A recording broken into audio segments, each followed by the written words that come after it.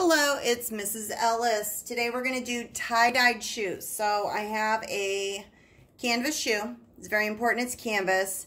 I'm just putting some painter's tape around the edge where the rubber part is because I don't want to get any of the tie-dye on there.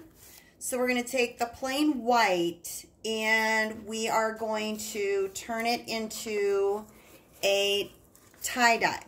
Now to do this, we're going to use Sharpie markers or any kind of permanent marker. I have Bic Market markers. So as long as they're permanent, that would be just fine. So what I'm going to do is get my order down. So you can see I have my rainbow order. And what I'm going to do is take my pen and I can put my hand on the inside. I can just hold it. And what I'm going to do is just start making some dots. So I'm going to start right here. And when I do this, I want to make sure I'm making a nice and dark, really get the ink on there. Going to my next color. And I'm just going to keep putting circles around. Leave just a little bit of space. And when I'm doing this, it's going to be very, very important that you are maintaining your rainbow order. Or if you're not doing rainbow, if you just want to do a couple colors, make sure that they're colors that are beside each other on the color wheel, or they're colors that are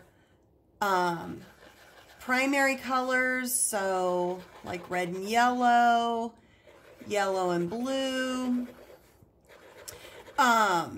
Because if you do colors that are complements, those are colors that are opposite on the color wheel.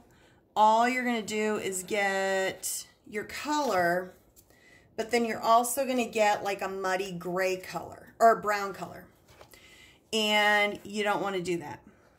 So you can see I'm just making my dots around and I'm going all over. Now I'm not rushing. I'm keeping this pretty orderly because I want my colors to really show up. So instead of you watching me do that, what I'm going to do is show you my finished shoe. So I have my shoe, and you can see all over I have my different colors all set up. Now to make the tie-dye effect, what I'm going to do is I'm going to use just rubbing alcohol, and I put that in a little bowl. So I have my rubbing alcohol in here, and I have a dropper, just a regular medicine dropper. So I'm going to put that in, and I'm just going to start putting the alcohol on the shoe. Now when you do this, what it's going to do is it's going to cause the color to start to bleed and run, and it's not going to happen right away. So what I'm going to do is add my alcohol all over. Make sure I get my tip of my foot. And I'm going to do it on the sides as well. There's really no science to this. If you do something more with lines, you could also use a paintbrush to put your alcohol on. That's totally up to you.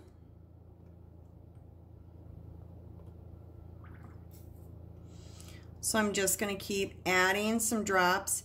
You don't want to totally saturate the shoe, but you do want to get to where you have the alcohol on there. So you can already see how my colors are starting to blend together. Even though I just did that, I'm going to add just a little bit more back here.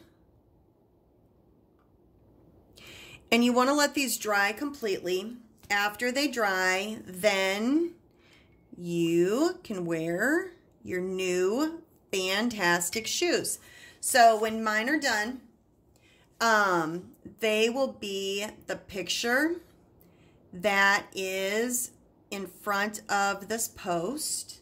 So you will be able to see them when they're completely done. And have a great day.